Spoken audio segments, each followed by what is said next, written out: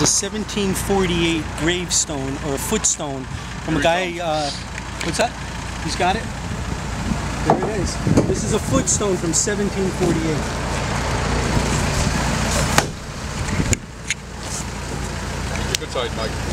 Oh, we were thinking to put some drainage in, and then we just found it. It happened to be right here. So, is there a body down here as well? No, there's been no bones. We came upon it. We actually took it out, we didn't even know. Yeah. And then we looked at it, we saw the name, so. And how old do you think it is? Well, I know how it is because I have the map over there that I brought for you. It's Go ahead. Stephen Howell. Yeah, I'll put it over here.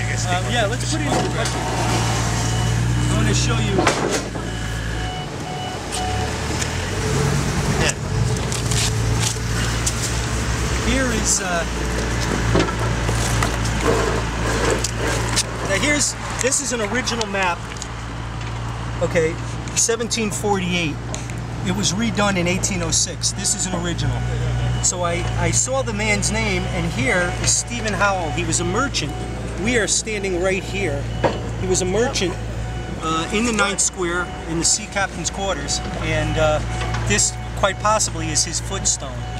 Wait, his house does that correspond to where we are?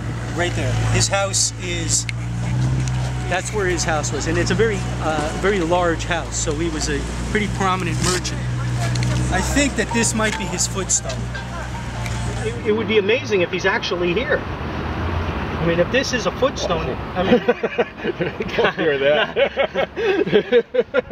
You mean if his bones are down there? Well, if this is here and not behind the center church or in the Grove Street Cemetery, he's probably here. I mean, why would there be one headstone all by itself? Like, there probably is other things under here.